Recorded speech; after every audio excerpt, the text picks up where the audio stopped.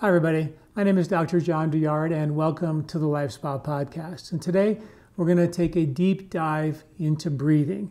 We're going to dive into all the ancient wisdom of breathing practices and the modern science. It should be a really exciting discussion. You know, breathing is probably one of the most important things that we do every single day. Every time you feel a little bit of stress, you change how you breathe. You don't really realize it, but slowly but surely we start to become more and more of a shallow breather.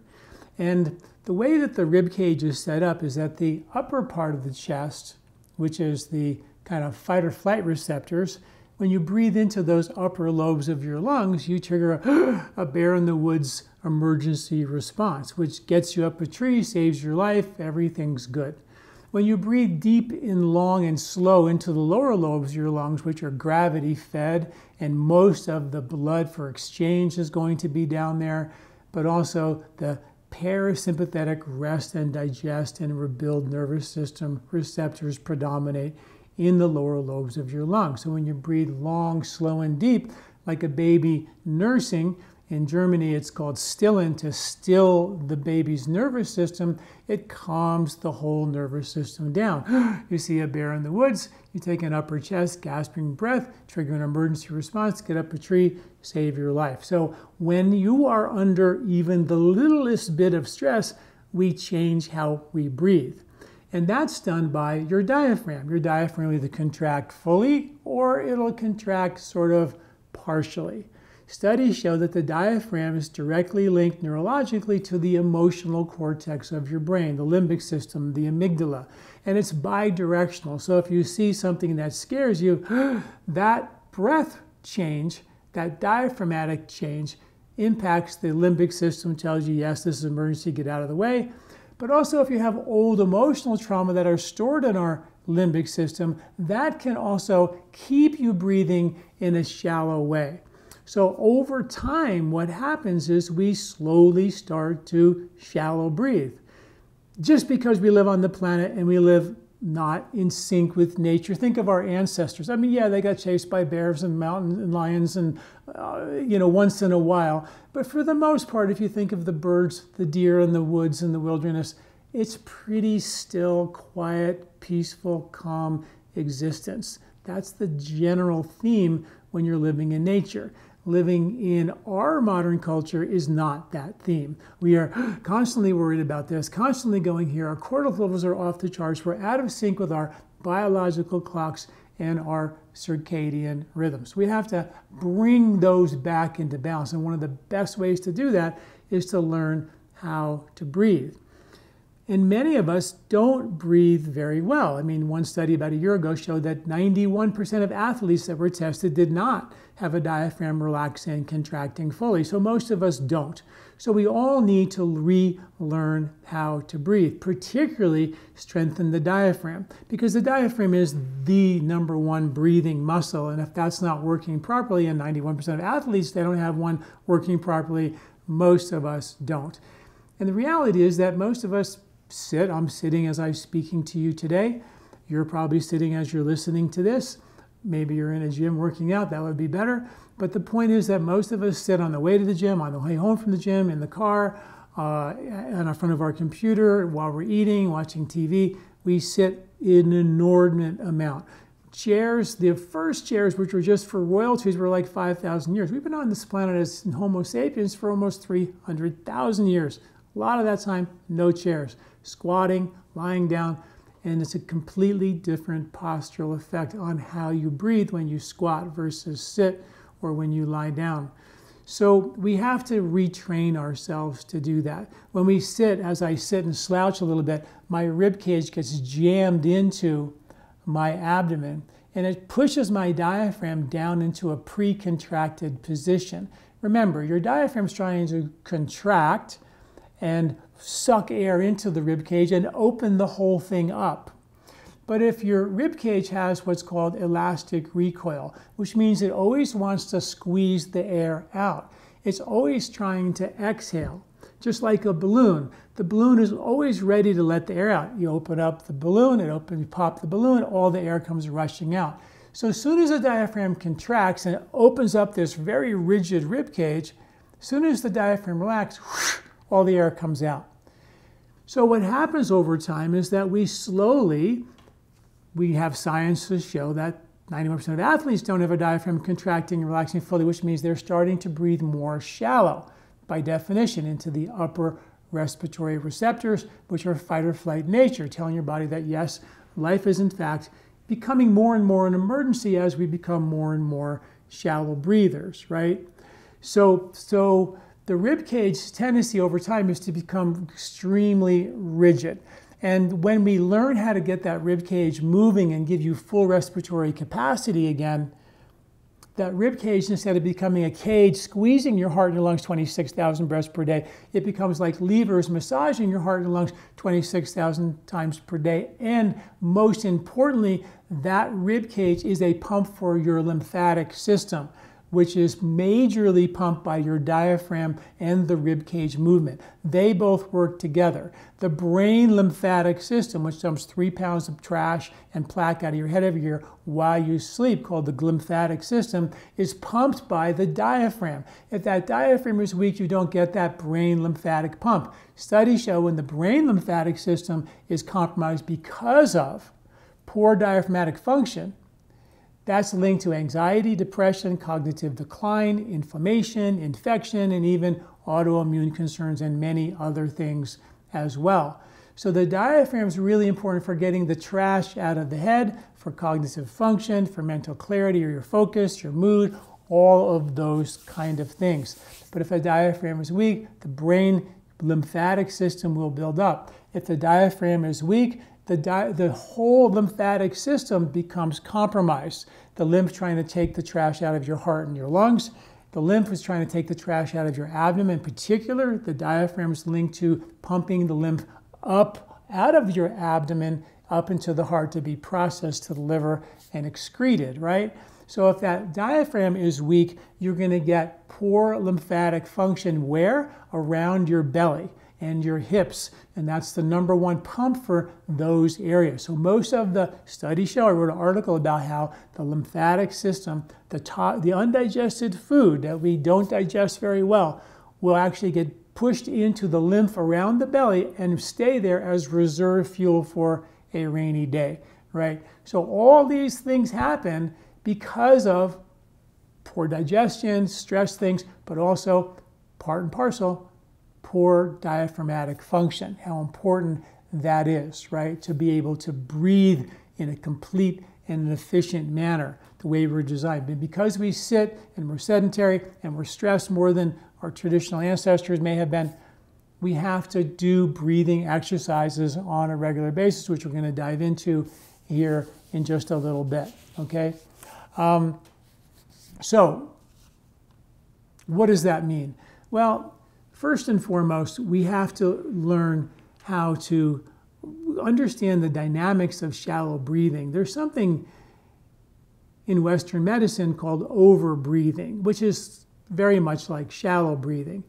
And when you shallow breathe, one study showed that the people who shallow breathe, 75% of the oxygen they were breathing in, right, they were breathing it right back out, unused, which means that we're trying to jam in all this oxygen, but the blood is already 98% saturated with oxygen. It can't take anymore, so you breathe it right back out. 75% of what you're breathing in, you breathe right back out. It's a pretty inefficient way of breathing when you shallow breathe, right? Well, studies also show that when you blow off all that oxygen that you can't use, you also blow off carbon dioxide, which is blown off in excess. And there's a balance between carbon dioxide and oxygen in your blood that has to be maintained. So what happens when people shallow breathe over time because of stress, aging, becoming more rigid, sedentary, becoming more stiff, you start shallow breathing and you have high oxygen levels, and because you blow off excess CO2 while you're trying to blow off 75% of the oxygen that you can't use because you're already 98% saturated in your blood with oxygen, your CO2 levels become low, oxygen becomes high, and that is the perfect storm for anxiety. That's why when people have an anxiety attack, they put a paper bag over their mouth and they rebreathe their carbon dioxide. And that brings their carbon dioxide levels up and it makes them calm again, right? So that ratio between carbon dioxide and oxygen is very, very important, which is why pranayama techniques teach long, slow breathing techniques, because the longer and slower it is, the more time the body has to bring in the oxygen and use it efficiently, and also more time to build carbon dioxide levels, which is a really important piece of the puzzle, right? Because something called the Bohr effect shows that when the oxygen levels are high and CO2 levels are low, not only do you have anxiety or stress provoked, but you also have the bond between the oxygen and the hemoglobin in your blood super duper tight, which means that the oxygen is lingering in your blood longer than it should, as opposed to getting into your tissues. And when you do long, slow breathing or breath holding or pranayama techniques means prana means breath, yam means to pause, hold, or extend the breath. So it's all about lengthening that breath and allowing natural carbon dioxide levels to rise. And when it rises, that's the trigger to release the oxygen from the hemoglobin in your blood and drive it into your brain, into your muscles, into your whole body for tissue repair and prevent you from opportunistic hypoxic stem cells that can actually cause real damage to your body. You do not want to have a body that's hypoxic. You want to have an oxygenated body, and you don't want all the blood holding on into all the oxygen staying and lingering in your blood because your CO2 levels are low and your oxygen levels are high. Why? Because you become a shallow breather and you're blowing off all the CO2 while you are trying to drive in more oxygen, but 75% of the oxygen is actually being blown out, unused, because we are breathing in such an inefficient way.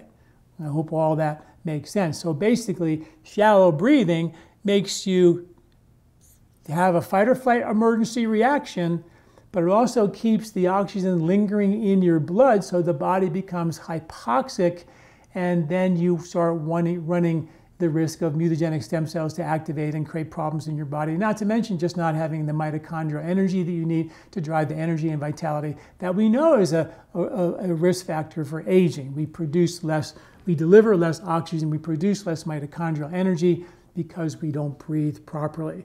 And that's something that we can change because we have the ability to change how we breathe and retrain these muscles. The diaphragm is just like a muscle. If you want to pump your iron and make your biceps big, you can do that. You can do the same thing with your diaphragm. You can't put a barbell on it because it's inside, but we can train it, and we're going to talk more about how to do that as we kind of dive into this a little bit further, right? So that's one of the most important things, is understanding that as we shallow breathe, we become over breathers. And that is the big problem, is that as shallow breathers, we become hypoxic. Now, when you look at free divers who dive down into the ocean, 300 feet, stay there for the record right now for holding the breath without any oxygen supplementation before they went down was 11 minutes. Well, that's just 11 minutes is the record of holding the breath. With a little oxygen before they held their breath, the record is 25 minutes. So imagine holding your breath for 25 minutes. Even if you had a little oxygen before, that's a crazy amount of time. See, you and I have a gene in our brainstem, a receptor on our brainstem that activates a gene that actually tells us to regulate when we breathe based on how much carbon dioxide levels we have. That receptor in the brain, for most us Westerners, has become incredibly hypersensitive to even the littlest bit of carbon dioxide that builds up. The body goes, oh, you better breathe. And we keep breathing more shallow and more shallow, and CO2 levels keep getting lower, oxygen keeps staying at a very, very high level. Like the body gets bent out of shape thinking, I got to keep my oxygen saturation at 98% saturation. And by doing that in an over-breathing fashion, we're blowing off all the carbon dioxide, which is dangerous because not only does it produce anxiety, but also keeps the body in a hypoxic state. But studies also show that with these free divers that they had an enormous amount of health benefits when they were free diving. If they didn't die down there by pushing it too hard, which is a very risky thing to do, they had a lot of amazing health benefits, and they weren't sure what those health benefits were coming from. So they studied these free divers, and they found that when they were diving down in the ocean, now just think about this, and I've tried this, and if you've ever done this, it's a pretty freaky place, diving down into the dark, and it's freezing cold, and there may be sharks, and it's scary. I mean, right, we're all afraid of the dark a little, right? And you're breathing, and now you're supposed to be calm enough to just go all the way down 300 feet and hold your breath for this enormous amount of time.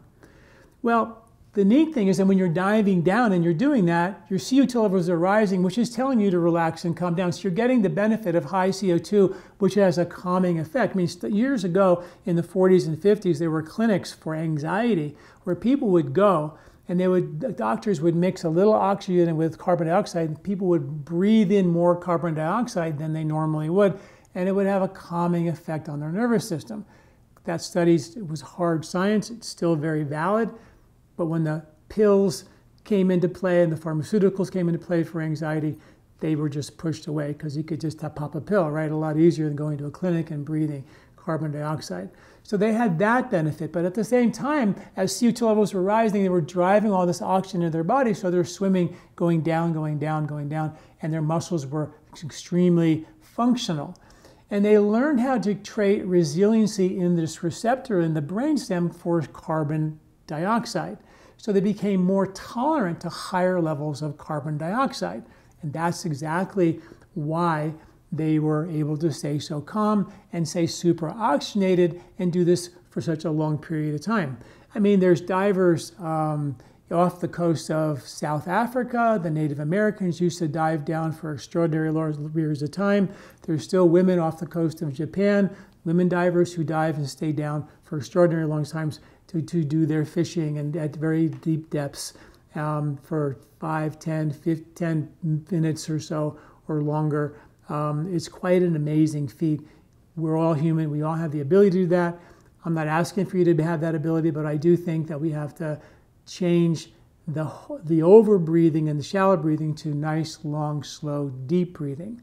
Now, I want to talk a little bit about what's in Ayurveda, pranayama. Prana means breath, yam means to hold, pause, or extend the breath. There's techniques called kumbhak in Ayurveda, which means to actually hold the breath.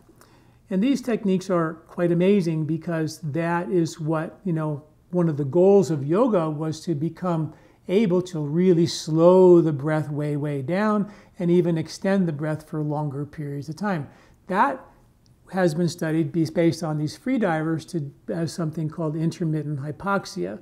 So this is an interesting chemistry, which is another piece of the puzzle as to why you want to learn how to slow your breath down, if not eventually, be able to hold your breath for a little longer than you are now, not 11 minutes or longer or whatever, 2 or 3 minutes maybe would be long enough to get all the benefits that we're talking about. So when you hold your breath and you go into something called intermittent hypoxia, your oxygen saturation is usually 98% saturation when you start. But if you hold your breath, obviously the oxygen saturation is going to go down. Carbon dioxide levels are going to be going up, telling your body you're getting all this oxygen. The body's really happy, the brain's really happy, the muscles are really happy, except for the oxygen in the blood starts to go down. And when it goes down into the low 90s and into the 80s, you're in something called intermittent hypoxia.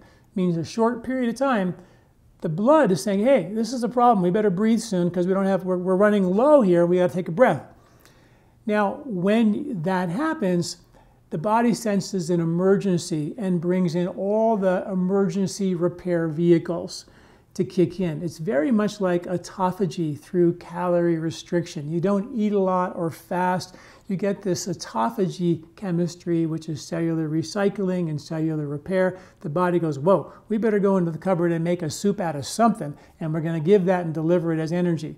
Same thing happens when you hold your breath for a short period of time and your oxygen saturation goes below 90 into the 80s, you're in something called intermittent hypoxia.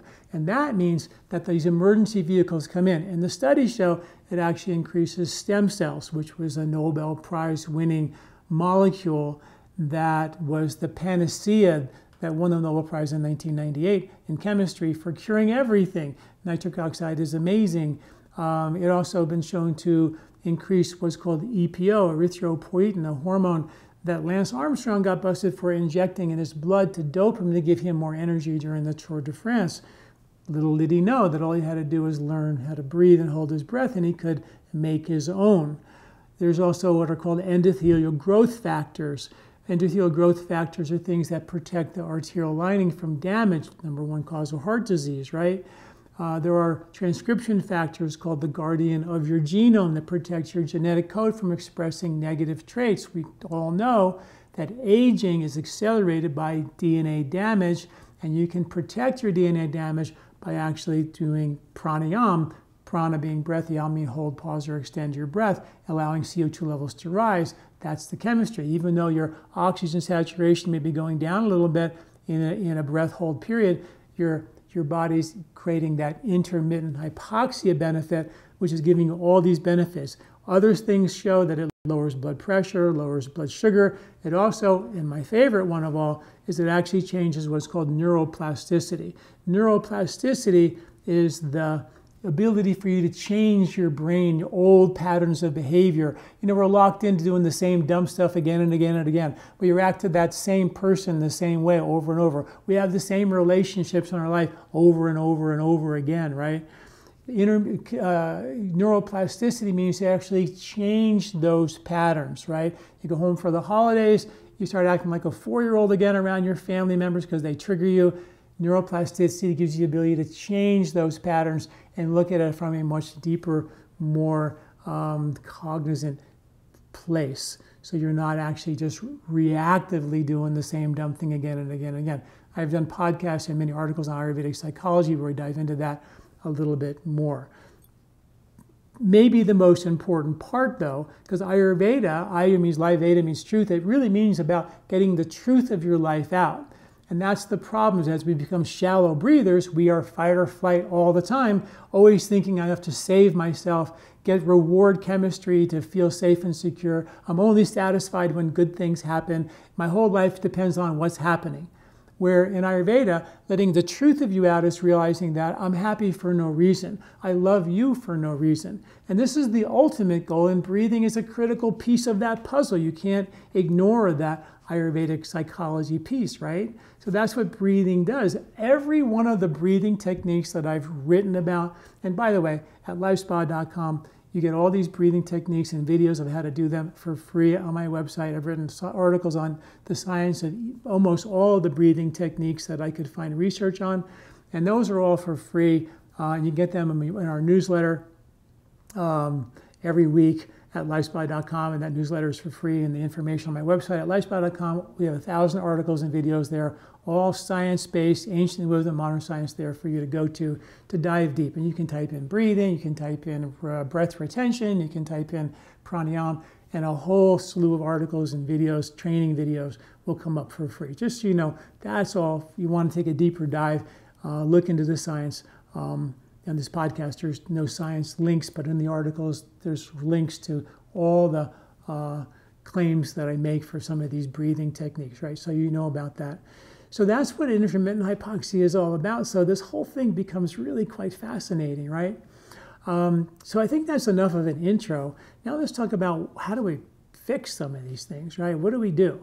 Well, I think the first thing is to learn how to strengthen your diaphragm. We know that 91% of athletes don't have one working, probably none of us do, so we have to strengthen your diaphragm. And I want to point you to an article called The Best Diaphragmatic Breathing Exercises. Really important article. There's 3 videos there. I invite you to watch all 3 videos there. It's on lifespa.com. The first video is really simple. It's just learning how to breathe with your belly. So if you put your hand on your belly and your chest, and then just breathe in through your nose. By the way, it's all going to be through your nose. In through the nose and out through the nose. So if you breathe in through your belly, you're going to feel your belly move, and only your belly move. You can just practice that for a while. Then you can actually breathe belly and then chest. And then after a while, you just see belly, chest, then you can do upper chest. So there's 3 parts to the breathing process: belly, chest, upper chest. That's it. That's the first video. Get good at that so you can actually isolate those 3 phases of breathing. The second video is something I call flossing your diaphragm, where you actually want to break up the adhesions between your diaphragm and your rib cage. Rib cage wants to do this, diaphragm becomes weaker, and the diaphragm becomes tighter, and it clamps down on the rib cage, so the whole thing becomes cage-like, right? So one of my favorite ways to do that is to take your arms up, breathe in as deeply as you possibly can through your nose, and arms go up as high as you possibly can. It looks like this. Breathe in, and then out. Arms come back down. And again, arms up, and then arms come back down. When you do that, you should feel that underneath your rib cage, your diaphragm is contracting. You'll feel it. Maybe for the first time ever, you're feeling your diaphragm. So you do 10 arms up, and then come back down. Then you do 10 to the side, and you'll feel a pull right in through here, and exhale out. Arms come down each time, and then 10 to the other side, and arms come back down. I love this one so much because I've been teaching breathing techniques since I came back from India in 1986, 1987. And I would always tell folks that this is like the most amazing thing that I teach, but nobody does it. Nobody follows through with these breathing techniques. Why? Because the rib cage is tight. And to just breathe requires you to breathe through this rigidity. And it seems to take an enormous amount of effort that a lot of us just don't feel like we have, so we just give up and don't do it. And the diaphragm is contracted and not functioning as well as it could, so you're asking the diaphragm to fully contract now. Hasn't done that in a while. So this is all about retraining. So using your arms is sort of a way to sort of to kind of engage your physical body, and it just makes it a lot easier. I'm bringing my arms up. It's like stretching. You feel good when you stretch. That's that kind of a feeling. No one says, I don't want to stretch. It just feels good to stretch, right? And do that kind of a thing. And that's a beautiful way to get started. The third video is actually doing the belly, chest, upper chest breathing, which is called Durga Pranayama officially, while you're doing some very simple yoga postures. And I give you a very simple like cobra or sphinx posture where you go into an extension and breathe into that posture, belly, chest, upper chest. It's such a cool, I love doing this whenever I'm doing any type of exercise. I will do a series of a child's pose, a bridge, an extension pose like cobra or sphinx, or I'll put myself into a gentle twist and then breathe into that and force that resiliency and elasticity of my rib cage. Again, none of us have it, all of us need it. And it's so simple. The yoga postures that I give you are super gentle. Anybody can do it, but you can take it to another level. I'm sure many of you are great yogis and can do much more, but doing the maximal inspiratory breathing during these techniques is critically important. And in Western medicine, these maximal inspiratory breathing techniques have been well studied. So what's different about doing pranayama, lots of you I know are breathers and you do yoga pranayama, is very few of us during yoga practice actually do maximum inspiratory breathing. Well, if you go to the medical journals, maximum inspiratory breathing is what they studied. And they found that it would lower blood pressure in just 3 minutes, as good as a medication. It was shown to reverse heartburn, GERD, reflux, and indigestion in about 10 or 15 different studies. Because what happens in heartburn and GERD and reflux and indigestion is the stomach gets pushed up against the diaphragm. And now the diaphragm is trying to contract and there's a big stomach in the way and it simply can't.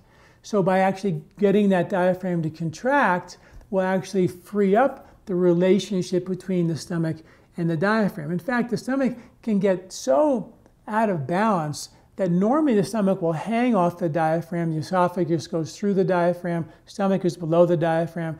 But sometimes the digestive problems can become so extreme that the stomach can get pushed up against the diaphragm and literally herniate through the lower esophageal sphincter, causing a hiatal hernia. And that's just so extreme because, you know, the stomach normally hangs, and now the stomach is pushing up with such pressure, it's breaking through one of the most powerful muscles in your body, right? So that's just a crazy thing that happens. But about 15 studies show in the medical journals that you can reverse all those indigestive issues by breathing, right? Nobody tells you that when you go to the doctor. They just give you omeprazole. But if they would just give you the breathing technique, it might actually avoid a lot of the unnecessary medication. So critically important. I've written articles about something called stomach pulling that I want to invite you to if you have any heartburn or indigestion. There's visceral massage techniques that are also really important, and these breathing techniques that are really critically important as well. So these maximal inspiratory breathing techniques in Western medicine have been shown to be approved for COVID before, during, and after. They activate a powerful pump for your whole lymphatic system, particularly lymph around your belly and hips, like we mentioned. They also, women with breast cancer have been shown to have more congestion of the anterior diaphragmatic lymph nodes. So again, getting that diaphragm working. Remember, the diaphragm is a lymphatic pump. The lymphatic system has three basic functions. One, carry your immune system. Your lymph system gets compromised because of poor diaphragmatic function. You're going to have compromised immunity or compromised immune function. And the gut immunity is linked to the drainage of the toxins from the intestinal tract, which builds up around the intestinal tract.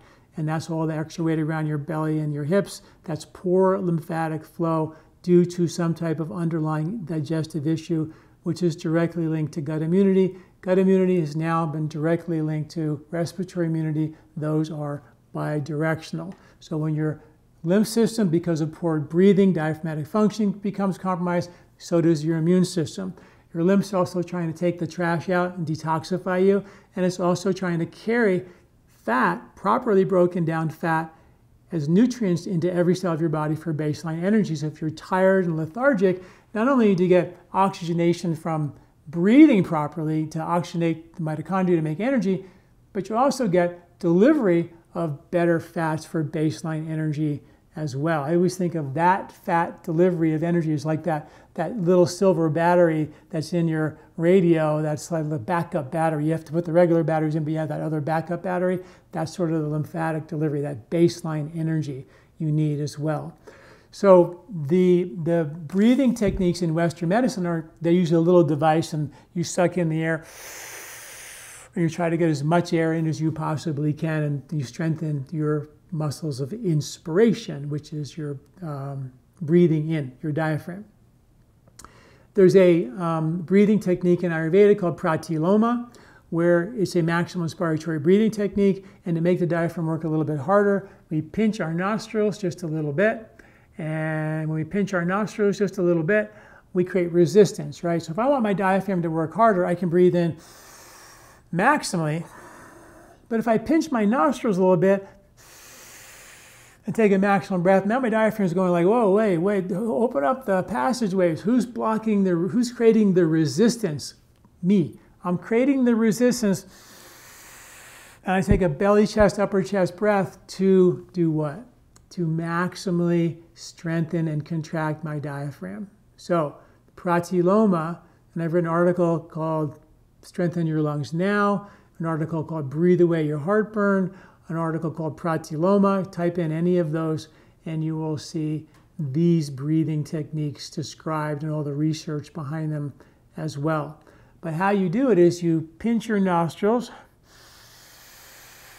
and take a maximal breath in. Now, you should know that, I teach this to a lot of my patients, and not everybody is really able to breathe deeply without getting noticeably dizzy or feeling a little uncomfortable. So what you would do with this breathing technique is you would try to take 5 of these maximal breathing practices, the pratilomas, as I just demonstrated. And if you get dizzy, fine, stop. That's good. That's where you were for today. And every day, go back and do a little bit more, and then your dizziness will actually start to move from 5 to 10 to 15 to 20 to 30, right? So your goal over time, no turning blue, no getting dizzy, no, anything like that. Your practice is to breathe gracefully and gently, and if you have a medical condition or on medication, you might want to ask your doctor about doing some deep breathing techniques, and that's important. But once you get to breathe 30 maximal inhales with no dizziness, you can then introduce kumbhak, or breath retention, and then more rapidly slip into the intermittent hypoxia. I always recommend doing these exercises first as a warm-up for your diaphragm, and then you can do your maximal inspiratory breathing through pratyaloma. If you can do 30 of those with no dizziness, breathe out, and then just hold your breath. Remember, the inhalation is through the nose, maximal. The exhalation is gentle. Breathe out, not every last bit of air out, just a natural out. Hold your breath for 5 seconds, 10 seconds. As soon as you have the urge to breathe, pinch your nostrils again. Take another maximal breath in and go through your another 30 breaths of that. Do 2 to 3 sets a couple of times a day. And do those two, this whole regime, which is more of a warm-up for your diaphragm, followed by the pratyaloma to get your diaphragm turned back on. Big believer in taking a month to really get that back on, and then you can maintain it with much less. It's really, really important. Again, there's a whole article, video with all the science behind this and how it all works, so at that lifespa.com. Another thing that you can do to learn how to lengthen your breath, and when you slow your breath down and lengthen it, you can allow the carbon dioxide levels to build up because you're not breathing shallow and rapidly, blowing off CO2 and blowing off more oxygen than you can use, right? Or the excess oxygen, right? And that is just going for a walk, a gentle walk, and count how many steps you take for each inhalation and each exhalation. So you take 1, 2, 3 steps for your inhalation and 1, 2, 3 steps for my exhalation. That's what we're going to call 3 on the in and 3 on the out. 3 steps on your in-breath and 3 steps on your out-breath. You keep trying to lengthen that to 5 and 5, to 10 and 10. When you get to 10 on the in and 10 on the out, I want you to begin to lengthen your exhalation. Continue the 10 on the inhalation, which is a long, slow, deep inhalation, and then do 15 to 20 on your exhalation. That's your goal. You know, you can do this even while you're running. You can do it while you're walking slow, briskly. It's a rough estimate. So, just know that we're trying to lengthen the breath, and you will notice that if you practice this and try to lengthen your breath, you will actually see your breath lengthening. You'll be taking more steps for each breath. It's a beautiful, beautiful practice. Another technique that I'm a really big fan is to go for a walk after you eat your meals, taking big, long, slow nasal breaths, just natural breathing in through the nose and out through the nose. After the meal is really important because that gets that diaphragm working. It massages your stomach. That actually has been shown to help support indigestion, better blood sugar. It takes the stress off your arterial endothelial lining after meals, which is pretty intense. It's one of the reasons we don't want to have a big meal and then go to bed, is because there's arterial pressure on the endothelium in your arteries that can be dangerous after a big meal. So you want to create efficiency of digestion. It's called Shata Pravali, which means take at least 100 steps after every meal, is an old Ayurvedic remedy. And then also learning how to breathe through your nose at night while you sleep. I use a tape to train myself. I don't tape myself every night, but I do tape my mouth, and I use this, it's called NextCare. It's a blue tape for sensitive skin. I get it right in the grocery store. It's for sensitive skin, so it's got a safe glue in it and all that. And what you do is you just put it like this before you go to bed. No cream on your face, that area, because it won't stick. Put it there. And if you wake up in the morning and it's stuck to the wall somewhere, it didn't go well that night, you opened up your mouth. But when you stick it here and you get to the point where you can actually get that tape, and to be still there and sealed in the morning, then you can start doing it all the way across. And once that's sealed, you've trained yourself and you can stop doing it, and then you're training yourself. And why is that important? Because when you breathe through your nose during all these pranayama techniques, as well as breathing through your nose while you sleep, the paranasal sinuses produce a gas called nitric oxide.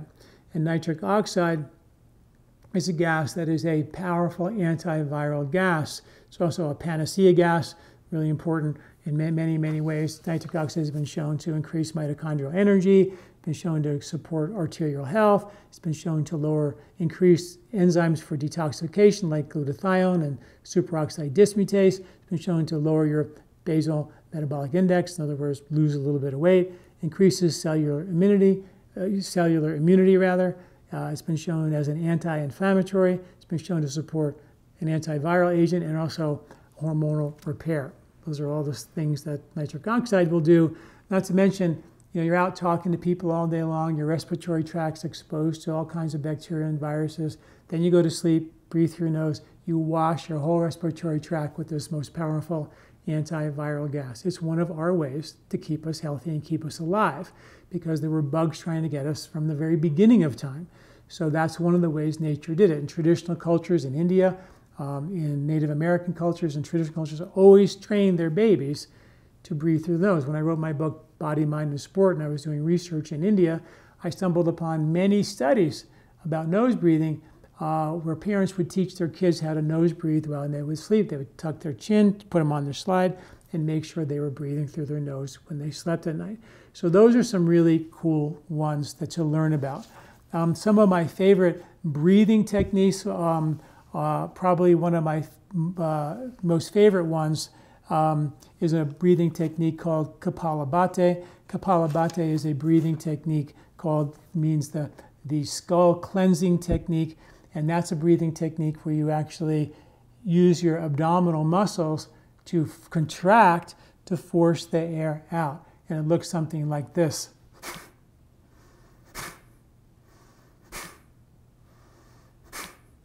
And that forces the air out and creates sort of like a sound wave up into the head and creates a skull cleansing. It literally means skull cleansing technique. And studies show that when you do that, it's been shown to activate the dead space in your respiratory tract, so you clean out all the parts of your lungs that you haven't been using. It's been shown to increase parasympathetic, decrease sympathetic activity. It's been shown to balance your hypothalamus, which regulates many of the body's metabolic functions, lowers blood sugar. It's been shown to reduce abdominal fat. It's been shown to increase liver lipases, which is the lipases are the enzymes that break down your fat. It's been shown to lower cholesterol, increase your ATP, which is your mitochondrial energy, and boost immunity. So that's one that I'm a big fan of, and you can practice. Go to my website, read about Kapalabhati, learn more about how to do it. And my other one, my favorite one I'm going to talk about now, is called Brahmari. And Brahmari is a bellows or Bhastrika breath where you... That one is a really powerful exercise, and that's been shown to increase your production of nitric oxide. I'm sorry, this is called not Brahmari, it's called Bhastrika. I'm going to talk about Brahmari in a second. But Bhastrika also, because you're breathing through the paranasal sinuses, it increases your nitric oxide. But it also has been shown, the Bhastrika, to be that bellows breath. It gets everything moving. I talk a lot about this as part of my 1-minute meditation. I'm a big fan of doing Bhastrika, maximal breathing, as a 1-minute meditation. 30 seconds of Bhastrika, 30 seconds just sitting still. Could be in your car, before you go into the office, whatever. It's been shown to increase gamma brainwave activity. Gamma brainwaves have been shown in mice to actually reverse plaque in their brain. It's been shown to, in Western medicine, it's known to expand consciousness. It increases cortical connectivity. It increases alertness. It increases, over time, it increases your perception. It's actually the brainwave pattern for higher states of consciousness, right? So doing 30 seconds of Bhastrika, 30 seconds of being still with your eyes closed, is a powerful reset. You got to try that. It's one of my absolute favorites. And then there's Brahmari. Brahmari is the humming breathing technique where you hum. When you hum, that vibration activates the paranasal sinuses to produce 15 times more nitric oxide than you would if you just nasal breathe. So a really great technique. I love to do that technique before you go to bed. You sit up and breathe in through your nose, long, slow, gentle. Exhale, hum.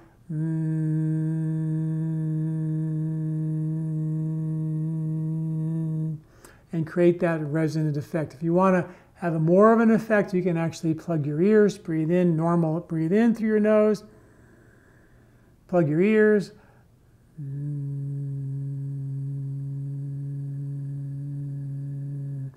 and you'll hear a resonance in your head, a beautiful kind of resonance. And the technique is to feel that resonance in your head and see if you can create a resonance in your heart, and then create a vibration or a resonance between the two. It's a beautiful technique for Brahmari, means Brahma, which means higher states of consciousness. We also know it increases nitric oxide by 15 times, but it's a powerful tool for, again, for increasing gamma brainwave activity, higher states of consciousness, as well as creating a vibration to actually move the brain lymphatic system. So much of these breathing techniques are really tools for increasing the brain lymphatic drainage, the 3 pounds of plaque and trash we talked about. I've written articles about nausea, which is a powerful tool for that. Vigorous head massage, a powerful tool for that.